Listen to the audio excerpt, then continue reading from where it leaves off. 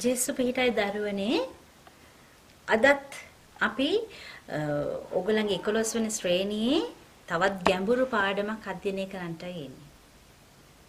පාඩමේ නම තමයි දරිද්‍රතාවයේ අභියෝගේ ජය ගනිමු. කීවෙනි පාඩමද? 21 වෙනි පාඩම. දරිද්‍රතාවයේ අභියෝගය ජය ගන්න. 21 වන පාඩම. මොහොතක් බලන්න මෙන්න මේ රූප රාමුව.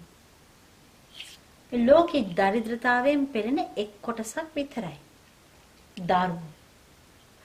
කන්න නැතුව දුප්පත්කමෙන් පෙළිලා කෑම කන්නේ මොනවද? අපේ දරුවෝ සමහර අය කන්නේ ලොකු මිනිසුටව. බොහොම සැපට වාඩි වෙලා. මේ දරුවෝ අයින් කරපු කුණු කනවා. අයින් කරපු කෑම කනවා. මේක තමයි ලෝකයේ දරිද්‍රතාවයේ එක්තරා බිහිසුණුම ඊටාම ඛේදවාචක අවස්ථාවක්.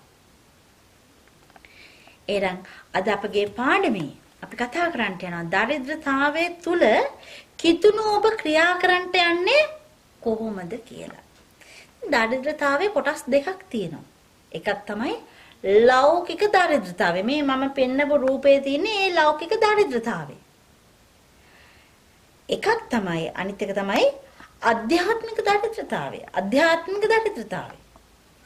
මේ කොටස් දෙකම දරිද්‍රතාවයේ කොටස්. යේසුස් වහන්සේ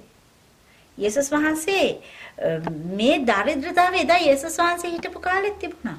යේසුස් වහන්සේ ක්‍රියා කරා නොබියව ක්‍රියා කරා දරුවනි මේ දරිද්‍රතාවය. උන්වහන්සේ ඊට විරුද්ධව කටයුතු කරා. උන්වහන්සේ ඒ දරිද්‍රතාවයට හැම තිස්සෙම නිසි මඟ විය යුතු මඟ, යා යුතු මඟ පෙන්වුවා. මේ ලෝකේ දරිද්‍රතාවය ඇතිවීමට හේතු මොනවද? මොනවද ඔයාලා හිතන්නේ? මොනවද අද ලෝකේ දරිද්‍රතාවය ඇති වෙන්නේ? එහෙම නැත්නම් දුප්පත්කම ඇතිවීමට හේතු? එක සම්පත් බෙදී යාමේ විෂමතාවය. සම්පත් බෙදී යාමේ විෂමතාවය හරිම ප්‍රබලයි. සම්පත් හැමෝටම එක වගේ ලැබෙනවද? නැහැ. අනිත් එක තමයි තියෙන සම්පත් මිනිස්සු නාස්ති කරනවා. සම්පත් නාස්තිය. ලියා ගන්න. පළවෙනි කාරණාව සම්පත් බෙදී යාමේ විෂමතාවය. දෙවෙනි කාරණාව තමයි මොකද්ද? සම්පත් නාස්තිය. කවුද මේ සම්පත් දුන්නේ? දෙවියන් වහන්සේ. අමතක කරන්න එපා. දෙවියන් වහන්සේ දීපු සම්පත් තමයි මිනිස්සු නාස්ති කරන්නේ. තුන්වෙනි කොටස. මිනිස්සු ඇයි දුප්පත්කම තියෙන්නේ? අපි දුප්පත්. අනේ අපිට මුකුත් කරගන්න බෑ. ඔය වගේ මැසිවිලි අඳවනවා. අලසකම. මිනිස් අවශ්‍යතාව ගැන සැලකිලිමත් වෙන්නේ අලසව ගෙදරට වෙලා ඉන්නවා. අද කොච්චර මිනිස්සු ඉන්නවද? ඔය වගේ නිසා තමයි දරිද්‍රතාවයේ ලෝකේ පුරා පැතිර යාමට හේතු වෙලා තියෙන්නේ. මම ඉස්සෙල්ලා කිව්වා. යේසුස් අද වගේම තමයි මේ තියෙන අද සමාජයේ. යේසුස් වහන්සේ හිටපු කාලෙත් උන්වහන්සේ මේ දරිද්‍රතාවයේ පිටු දැකීමට කටයුතු කළා. මේ මගින් මොකද සිද්ධ වෙන්නේ? යේසුස් වහන්සේ දරිද්‍රතාවයේ පිටු දැකලා දේව රාජ්‍ය උරුම කර ගැනීමට හැකි මාර්ගය කියලා දුන්නා. ඒක තමයි වෙනස. නැත්තම් පරිසර පාඩමකුයි අපේ ආගම පාඩමේ අතර වෙනසක් තියෙනවා. දරිද්‍රතාවය ගැන අපි ආර්ථික විද්‍යාවෙත් කතා කරනවා. නමුත් ඒක නෙමෙයි අපි අද කතා කරන්න යන්නේ. දරිද්‍රතාවයේ හමුවේ යේසුස් වහන්සේ ක්‍රියා කරේ කෙසේද? ඒ නිසා දේව රාජ්‍ය උරුම කර ගැනීමේ මාර්ගය කියලා දුන්නේ කෙසේද? එසේනම් වර්තමාන සමාජයේ ජීවත් වෙන ඔබ හා මමත් දරිද්‍රතාවයේ පිටු දැකලා යේසුස් වහන්සේ ඔබට පෙන්නපු මාර්ගය ඔබ ගමන් කර යුතුයි. පැහැදිලිද? අවබෝධ වුණාද? right. දැන් අපි කිව්වා පළවෙනි කොටස මොකද්ද? ලෞකික දරිද්‍රතාවය. මොකද මේකේ තියෙන්නේ? ලෞකික දිලිඳු බව පිටු දැකීමට කුමක් කළ යුතුද? දැන් ඔව හිතන්න බලන්න මම මේ 11 වසරේ ශ්‍රේණියේ ළමයි. මට මොනවද කරන්න පුළුවන් දරිද්‍රතාවයේ පිටු දකින්න කල්පනා කරන්න. ඔබට හොඳ ප්‍රසන්න මනසක් දෙවියන් වහන්සේ දීලා තියෙනවා. මේ බලන්න. පළවෙනි කාරණාව දිලිඳුන් රැකබලා ගනිමින් ඔවුන්ට උපකාර කරමින් ඔවුන් නගා සිටවිය යුතුය. මේ කරුණු මෙතන කරුණු මම පෙළගස්වන ආදරණීය දරුණි 7ක්. ඒ 7ම ඔබගේ අභ්‍යාස පොතවල සටහන් කරගන්න. මේවා ඔබ එදිනදා ජීවිතයේදී වගේම පාඩම් කිරීමේදී යොදා ගන්න. පළවෙනි කාරණා කොහොමද ඔබ දිලිඳකම පිටු දකින්නේ? දිලිඳන් රැකබලා ගනිමින් ඔවුන්ට උපකාර කරමින් ඔවුන් නගා සිටවිය යුතුය. දැන් එන්න බයිබලයට. මේ කියපු කාරණාව මේ බයිබලයේ සත්‍ය කතාවක් වුණාද? ඔව් කොහෙදද? සහනාධාර බෙදීම පිළිබඳ ප්‍රශ්නේ ක්‍රියාපොතට එන්න. ක්‍රියා 6 මොකක්ද උනේ? සහනාධාර බෙදනකොට ගැටලුවක් මතුවුණා. මොකද්ද ගැටලුව? ග්‍රීක භාෂ කතා කරන වැන්දබුවන්ට හෙබ්‍රේව භාෂ කතා කරන වැන්දබුවන් අතර ඇති උනේ. මොකද කියන්නේ? සහනාධාර බෙදීමේදී ග්‍රීක භාෂ කතා කරන වැන්දබුවන්ට අඩු සැලකිලි. නොසලකා හරිනවා. දැන් එනවා පාඩමට නැවත වරක්. එහෙනම් ඒ දරිද්‍රතාවයේ පිටුට දැකීමට දිලිඳුන්ව රැක බලා ගනිමින් මුල් කිතුණු සභාවත් රැකගත් දරුවනි. එහෙනම් මේක උදාහරණ ලෙස ඔබ ලියා ගන්න. ක්‍රියා 6ක උපස්ථායකින් සහනාධාර බෙදා දීමේ සම්බන්ධ සිද්ධිය. දෙවැනි කාරණාව. අලස කමින් තොරව ක්‍රියා කිරීම. අලස කමින් තොරව ක්‍රියා කිරීම. අපි එමු දැන් නැවත වරක් බයිබලයට. ඔයගලන්ට දීලා තියෙන බයිබල් කොටසක්. ඔබ මේවා හොඳට අධ්‍යයනය කරන්න. අපි එන්නේ අලසව ක්‍රියා කිරීම පිළිබඳ වෙන්නේ හිතෝපදේශ පොතට. හිතෝපදේශ 26 වෙනි පරිච්ඡේදයේ 13 සිට 15 ඔබට අධ්‍යයනය කරන්න දීලා තියෙනවා. අලසයි. කවද මතක් වෙන්නේ? කුඹිය අලසද? නෑ. පොන්ඩි කාලේ 3 4 දිගන ගත. නමුත් අදටත් ඔබ ඉගෙන ගන්න ඕනේ. හැබැයි ඊට වඩා ගැඹුරු කොටසක්. අලසයා 13 වෙනි පදේ. අලසයා වැඩට නොයන පිණිස මෙසේ කියයි. පාරේ සිංහෙක් ඇත. වීදියේ නිදැල්ලේ දුවන සිංහෙක් ඇත. නුවණැති 16 වෙනි පදේ කියනවා නුවණැතිව පිළිතුරු දෙන සද්දෙනෙකුට වඩා තමා නැනවතුකයයි අලසයා හිතයි. අලසයාගේ ලක්ෂණ තමයි කියන්නේ මේ. එහෙනම් ඔබ අලස විය යුතු නෑ. මොකද්ද? ලෞකික දිලිඳු බව පිටු දැකීමට ඔබ අලස නොවියව කටයුතු කරන්න ඕන. තුන්වෙනි කාරණාව. අපගේ අවශ්‍යතාවයන් දෙවිඳුන් ඉදිරියේ කියා සිටින්න ඕනි. මොකක්ද කියන්නේ? අපගේ අවශ්‍යතාවයන් දෙවිඳුන්ට කියා සිටින්න. අපි හැමදාම කියනවා වූ අපගේ දිනපතා යාඥා ස්වාමීන් වහන්සේගේ යාක්ෂා මොකද කියන්නේ? මොකද කියන්නේ? අපගේ එදිනෙදා භෝජනය අද අපට දුන මැනව. අපගේ එදිනෙදා අවශ්‍යතාවය ස්වාමීන් වහන්සේගේ අතට ඔබ බාර කරන්න ඕනේ. අනිත් කාරණාව මොකද? විනීත හැසිරීම. විනීත හැසිරීම කොහොමද? අපගේ මේ දරිද්‍රතාවය පිටු දකීම අභියෝගයේ ජය ගැනීමට පාදක වෙන්නේ දරුවනේ. ඔබ හැමතිස්සෙම දැන් ලොකු පන්ති ගීකන යන දරුවෙක්. හිතන්න. අපගේ විනීත හැසිරීම. ඔබ මුදල් හම්බෙනකොට වැඩිහිටිය ඔබ දැකලා තියෙනවා ඒව නාස්ති කරනවා. මත්ද්‍රව්‍ය වලට බේබදුකමට සූදුවට නාස්ති කරනවා. ඔබ නොදැනම අපි කතාවට කියනවා ඔයාගේ පොකට් එක හිස් වෙලා. අපේ පොකට් එක හිස් වෙලා. හොඳට මතක තියාගන්න. දෙවියන් වහන්සේ අපට ආශිර්වාද කළා තියෙනවා. සම්පත් සමානව දීලා තියෙනවා. අපි අලසව හිටියොත් අපගේ නොමනා හැසිරීම නිසා, අවිනීත හැසිරීම නිසා තමයි එක හේතුවක් අපි දරිද්‍රතාවයට පත් වෙන. ලියාගත්තද? අපි ඊළඟ කාරණාවට යනවා. තම හැකියාවන් ධනාත්මකව මෙහෙයවීම මගින් ජීවිතේ ජය ගැනීම. තම හැකියාවන් ධනාත්මකව මෙහෙයවීම මගින් ජීවිතේ ජය ගැනීම. මොකද්ද මේ? ඔබ වටිනා මිනිස්සෙක්. ඔබට ගොඩාක් හැකියාවන් තියෙන කෙනෙක්. ටැලන්ට් තියෙන කෙනෙක්. ඒ හැකියාවන් ටැලන්ට් ඔහේ ගඟක කැපපු ඉනි වගේ වුණොතින් වැඩක් තියනවද? ඒයින් ඔබටත් සමාජයටත් සභාවටත් පාසලටවත් කිසිම ප්‍රයෝජනයක් නැහැ. ඒ නිසා ඔබගේ හැකියාවන් ඔබ හරි පාරට යෙදුවොත් ඔබට दारिद्रතාවයේ නැමැති ඒ හිඟකම ඇති වෙන්නේ නැහැයි කියලා දේව වචනය තුල ඔබට කතා කරනවා. අනිත් එක දුක් පීඩා මැදදී තමාට හැකි ලෙස උපකාර කිරීම. හරිම වැදගත් කොටසක්. දුක් පීඩා මැදදී තමාට හැකි ලෙස ඔයාලා උදව් කරන්න ඕන.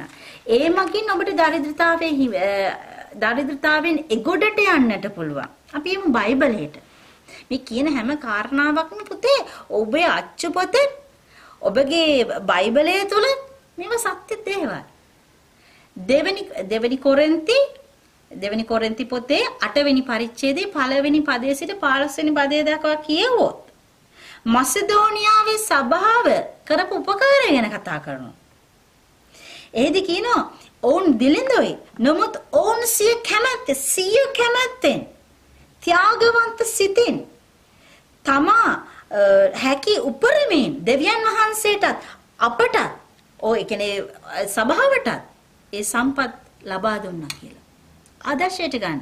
ඔබ ඒ වැනි කරුණු බොහෝ වෙලාවට මගහැරලා යන කරුණු වෙනවා. ඒව හරිම වැදගත්. දුක් පීඩා මැදදී ක්‍රිස්තුස් වහන්සේ වෙනුවෙන් ඔබ අන් අය වෙනුවෙන් දීම හරිම වැදගත් කාරණාවක්. දැන් පැහැදිලිද? අන්තිම කාරණාව. දිලිඳුන් කෙරේ සැලකිලිමත්ව කටයුතු කළ යුතුය. දිලිඳුන් කෙරේ සැලකිලිමත්ව කටයුතු කළ යුතුය. අපි විතරක් නෙමෙයි ලෝකේ ඉන්නේ. අපහසුතා අගහිඟකා තියන අය මිනිස්සු ඉන්නවා. අද අපේ ලංකාවෙත් තියෙන මේ පසුගිය මේ කොරෝනා සමයත් එක්කම මේ दारिद्रතාවයක ඉන්නේ ලංකාවේ නෙමෙයි මුළු ලෝකෙම බිහිසුන ලෙස ඇවිලිච්ච කින්න. ඔබට හැකි පමණි. අන් අය කෙරේ ඔබගේ दारिद्रතාවයේ අකමකා යෑමට ඒ පිරිමැසීමට ඔබ දායක වෙන්න. දැන් කරුණු 7ම පැහැදිලි නේද? තේරුණා නේද? හොඳයි. අපි යනවා ඊළඟ පාඩමේ ඊළඟ කොටසට. දැන් මං කිව්වා दारिद्रතාවයේ යේසුස් වහන්සේගේ කාලෙත් තිබුණා. උන්වහන්සේ ඊට පරිබාහිරව උන්වහන්සේ ස්වර්ග රාජ්‍යයට වෙන්න පුළුවන් ඒ दारिद्रතාවයේ අභියෝගයේ ජය ගැනීමේ පාර උන්වහන්සේ අපිට කියලා දුන්නා. එනවා දැන් අපි බයිබලයට. පෙරලා ගන්න බදාන්න කතන්දර දෙකක් අපිට අධ්‍යයනය කරන්න තියෙන. එකක් තමයි ධනවත් ප්‍රධානිය. අනිත් එක ධනවතා සහ ලාසරස්. දැන් ධනවත් ප්‍රධානියා කියන කොටසට එනවා. එහිදී ධනවත් ප්‍රධානියා මොකක්ද අහන්නේ? මේ තියෙන්නේ සදාකාල ජීවනය උරුම කර ගැනීමට මා කුමක් කළ යුතුද? යේසුස් වහන්සේගෙන් ඇවිල්ලා අහන ප්‍රශ්නය සදාකාල ජීවනය උරුම කර ගැනීමට මා කුමක් කළ යුතුද?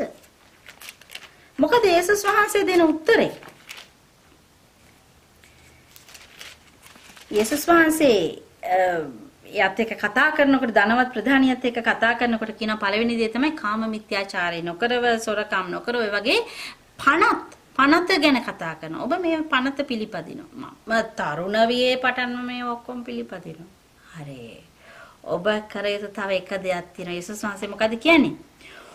ඔබ සතු සියල්ල විකුණා දිලිඳුන්ට දන් දෙන්න. ධනවත් ප්‍රධානියා බොහෝම අපහසුතාවයකටපත් වුණා.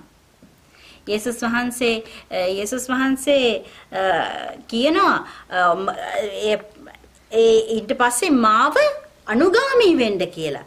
ඒ කීම අසා බයිබලයේ කියනවා ඔහු අතිශය ශෝක වුණා කියලා. අතිශය ශෝක වුණා. දැන් ඔබට කිව්වොත් යේසුස් වහන්සේ ඔබ ගිහින් අහන සදාකාල ජීවනය උරුම කර ගැනීමට මා කුමක් කළ යුතුද? යේසුස් වහන්සේ කියනවා ඔබ මෙන්න මේ දේවල් කරන්න. ඒකත් කරා.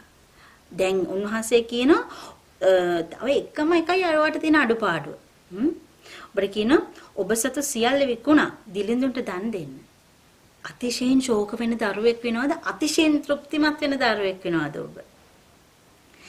ඒ ගැන කතා කරනකොට යේසුස් කියනවා ධනවතෙකුට ස්වර්ග රාජ්‍යයට ඇතුල් වීමට වඩා ඔට්ටුවෙක්ට අර ලොකු ඔට්ටුවෙක්ට ඉන්දිකටු මලින් රිංගා යෑම හරිම පහසුයි. ඇයි ධනවත් දෙම ප්‍රශ්නයක් කියලා ධනවත් වීම ප්‍රශ්නයක්ද? ධනවත් වීම ගැටලුවක්ද? නෑ. ධනවත් වීම ගැටලුවක් නෙමෙයි මේක ආශිර්වාදයක්. නමුත් ගැටලුව තියෙන්නේ එතන නෙමෙයි. ඒ ධනය තමාගේ කර ගැනීමද? අන් අයටද ඒන් කොටසක් බෙදා දීමටද ඔබ සූදානම්ද? ඒ තමයි දරිද්‍රතාවය හමුවේ දරිද්‍රතාවයේ නැමැති අභියෝගයේ ජය ගැනීමට ඔබට කළ යුතු දේ. පැහැදිලිද දරුවනේ? දැන් ඔබට එන්න පුළුවන් කෙටි සටහනක්. ධනවත් ප්‍රධානියා ගැන ලියන්න. ඊළඟ කොටසට අපි එනවා. ධනවතා හා ලාසරස්ගේ කතාව දන්නවා ඔබ සියලු දෙනාම නේ. මම ඒ ගැන ලොකු විස්තරයක් කියන්න යන්නේ නැහැ. අධ්‍යයනය කරගන්න. ලූක් 16:19 වෙනි පදයේ සිට 31 වෙනි පදයේ දක්වා තමයි මේක තියෙන්නේ. ලූක් 16:19 වෙනි පදයේ සිට 31 වෙනි පදයේ දක්වා. මේ තියෙන්නේ ධනවතා සහ ලාසරස්. මෙයා මොකද උනේ? අග්ගණානීල වස්ත්‍රය ඇඳගෙන හිටියා. හැබැයි මුළු ශරීරය පුරා මේ හිඟන්නගේ වණ තිබුණා. ලාසරස්ගේ දෙදෙනාම මැරුණා. ලාසරස් ආබ්‍රහම් තුමාගේ ලපැත්තට ගියා. ඔබෙන් අහනවා කී දෙනෙක් කැමතිද ආබ්‍රහම් තුමාගේ ලපැත්තට යන්න? කී දෙනෙක් කැමතිද ඒක? ඒ ආශිර්වාදي භුක්ති විඳින්නට. නමුත් ධනවතත් මිය ගියා. ඔහුවත් බොම දාන කරා. ඔහු ආත්ම භවනයේ වදවින්දා. කටතොල තෙමනම තෙමන්ට අනේ ආබ්‍රහම් තුමෙනි ඔය ලාසරස් වේවනු මැනවි. එයින් මෙහාටත් මෙයින් එහාටත් කිසිම ගනුදෙනුවක් නැහැ. එහෙනම් මගේ අර සහෝදරයා ඉන්නවා. සහෝදරයින්ට තමයි දිවැසිවරුන්ව දීලා තියෙන්නේ.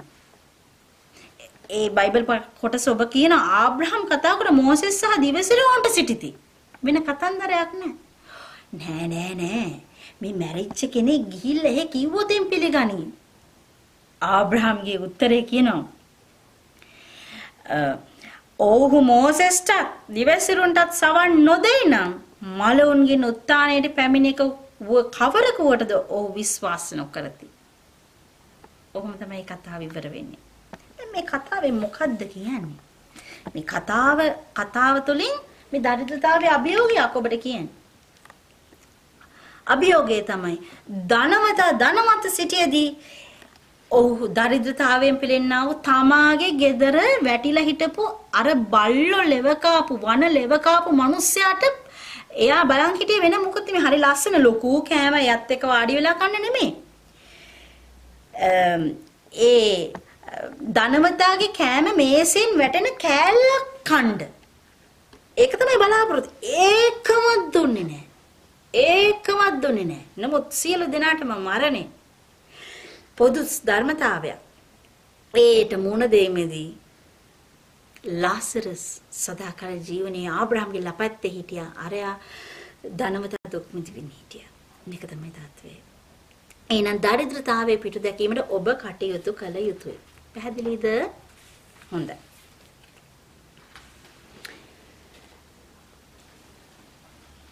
දැන් මේ වස්තුවනේ. දැන් අපි මේ ලෝකේ රැස් කරගන්න ඕන වස්තුව කුමක්ද?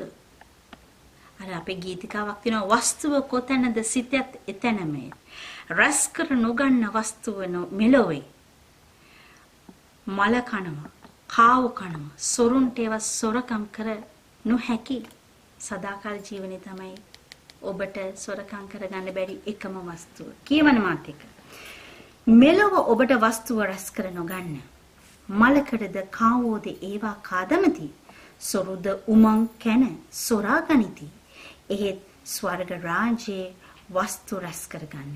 එහිදී මලකඩවත් කාවෝවත් ඒවා නාස්ති නොකරති. සොරුද උමං කැන ඒවා නොගනිති. ඔබගේ වස්තුව කොතැනද? සිතත් එතැනමය.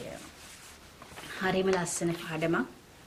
මමත් ඔබට ආරාධනා කරනවා අපි මේ ලෝකේ රැස් කරගත යුතු වස්තුව ගැන මොහොතක් හිතන්න. දරිද්‍රතාවෙන් තොර වෙලා ඔබ කටයුතු කරන්න ඕන.